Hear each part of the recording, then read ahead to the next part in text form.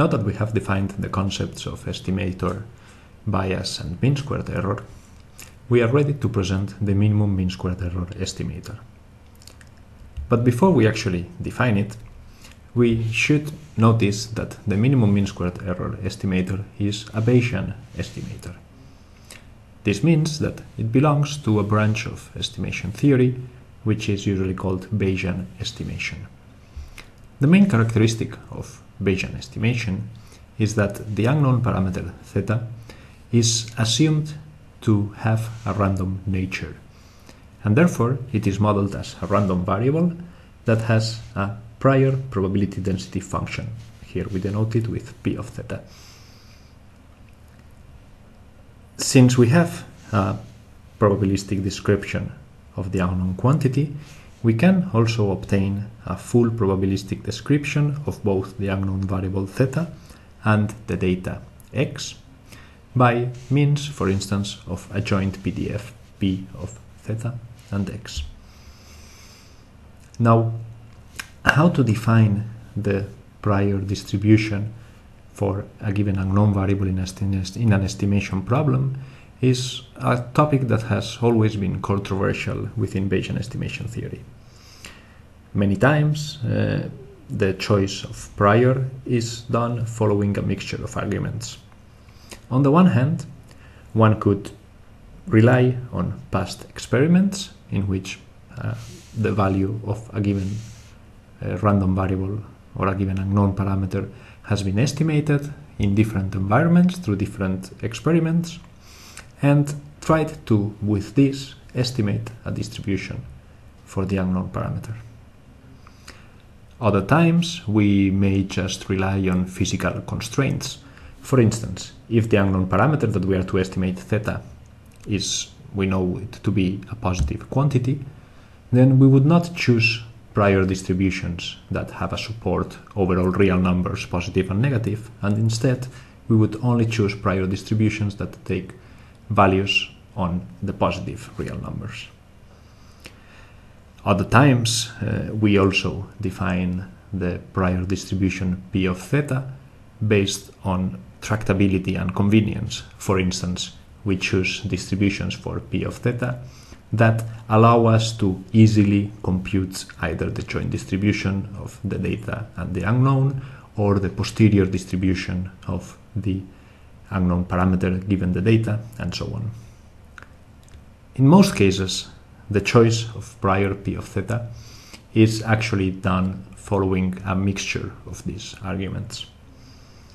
As I said, the choice of prior PDFs is a very controversial topic within estimation theory, and in fact there are some statisticians that would not at all rely on Bayesian estimation theory because they claim the choice of priors is not done in a sound way. For the time being, however, we will assume that we have a full statistical description of our estimation problem, which is given by the joint distribution of the data and the unknown variable. We will see later on that for other Bayesian estimators, such a full characterization of the statistical dependency between the data and the unknown parameter may not be needed, and we may be able to do only with some moments of it. For instance, the mean and the variance of the unknown variable and the covariance of the unknown variable with the data values. But, as I said, if we assume we have this full characterization of our estimation problem available, then we can define the minimum mean squared error estimator. As the name indicates, we have here a very simple definition that simply says that the minimum mean squared error estimator of theta is a function of the data, as every estimator is, which minimizes the mean squared error. This is the expectation of the squared estimation error.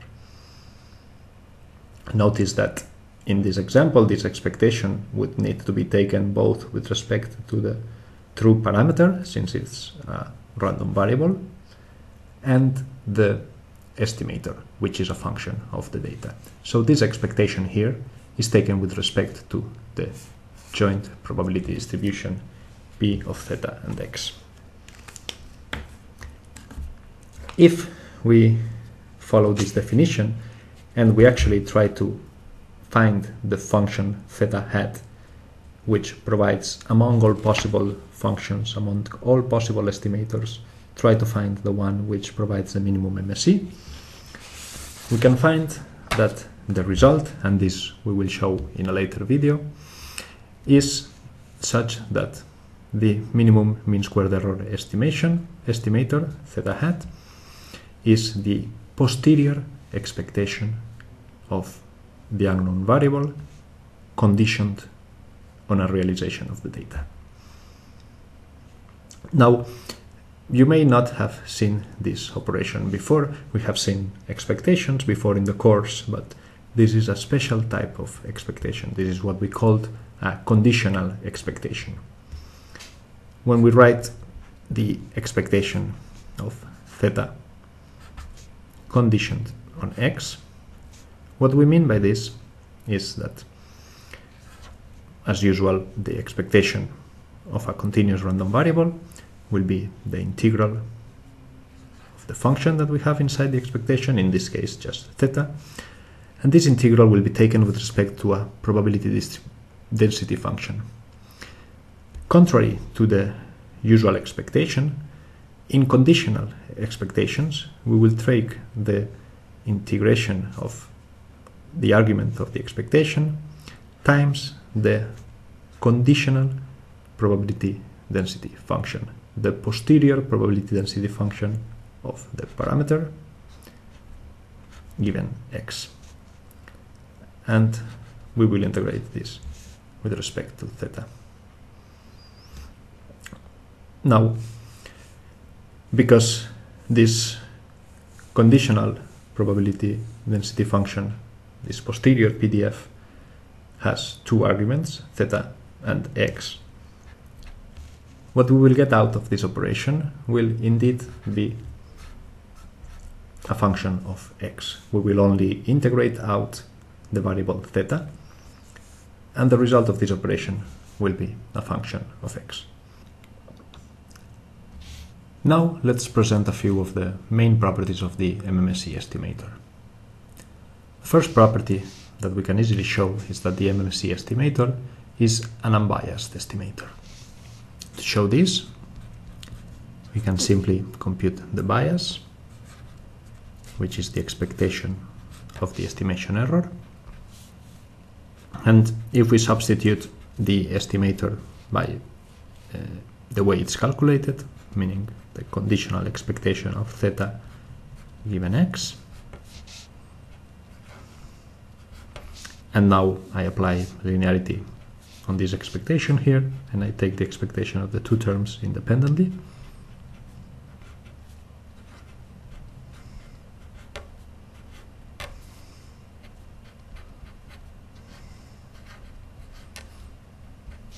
I can now check that the first term actually corresponds to a conditional expectation of theta given x, which will be a function of x, and then an expectation taken with respect to x.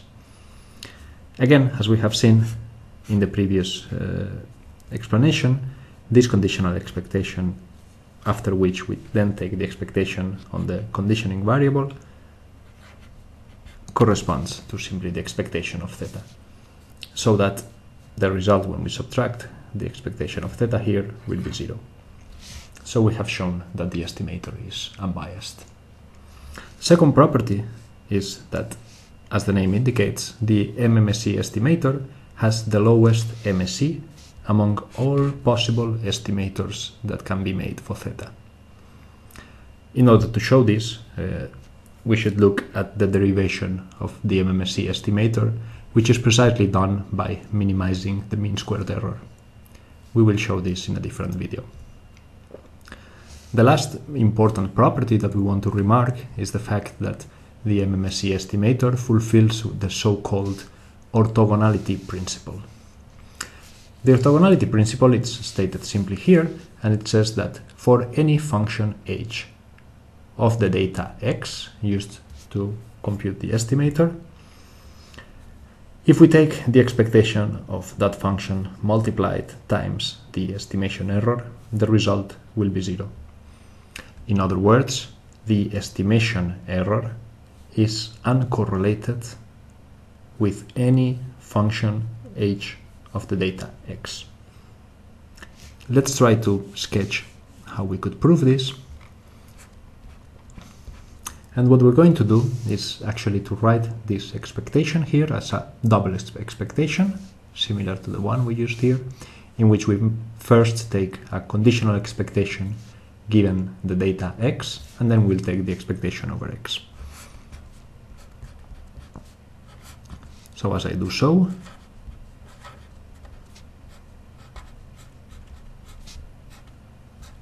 we can now realize that because this expectation is with respect to theta and is taken for given for fixed data x, the function h of x, which depends only on x, is a constant for this expectation. If we wrote this conditional expectation as an integral, the integration variable would be theta and not x. Therefore, we can take h of x and write it out of this inner expectation. And we are left with the conditional expectation of the estimation error given the data times the function of the data, and then we take the expectation over x. Now, as we will see later in the derivation of the MSE estimator, the expectation of the estimation error conditioned on the data is going to be 0 for the MSE estimator. And therefore, no matter what function of the data we have here, its expectation multiplied with the estimation error is going to give us a 0. This is a sketch of the proof of the orthogonality principle, but we can also discuss what is the intuition behind it.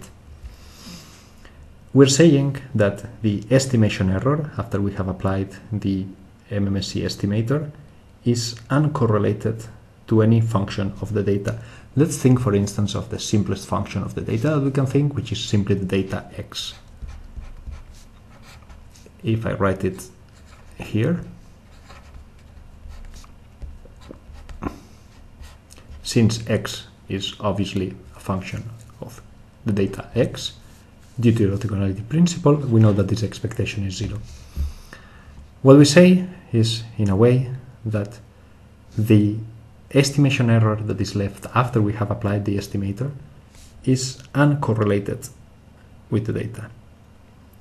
In a way, we are saying that all information that the data could give us about the unknown variable theta has already been taken into account in the estimator theta hat in the MMSE estimator. What is left, the residual error that is left, is uncorrelated with the data, has a correlation of 0, and therefore there is no hope that we can improve the accuracy of the estimator, at least not with the available data x. This is consistent with the fact that we have derived the estimator to be the one that has the lowest MSE among all estimators.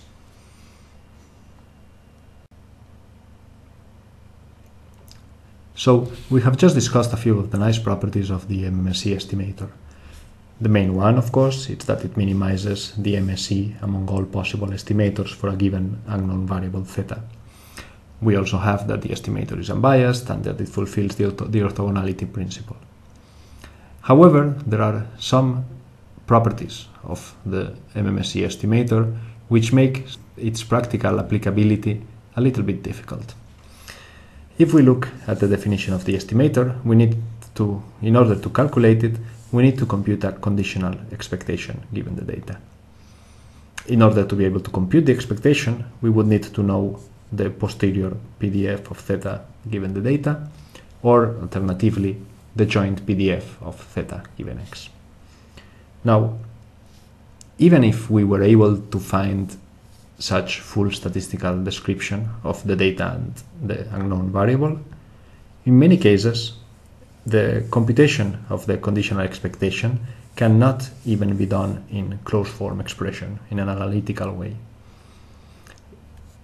This can be partially solved by using numerical methods, numerical integration methods that can compute this expectation. However, this is not even the biggest problem. The biggest problem is that usually it is difficult to make sure that we can find a full, accurate characterization of the joint PDF of theta and x. Notice that for many estimation problems, we have a large amount of data, and we may even have, instead of just a single parameter theta, we may have a vector of unknown variables. So finding the joint statistical description, the joint PDF of all these variables in an accurate manner is not going to be easy. We will see that a possible solution to go around this problem is to resort to, instead of minimum mean squared error estimator, use the linear minimum mean squared error estimator, which only requires partial statistical characterization of the data and the unknown variable.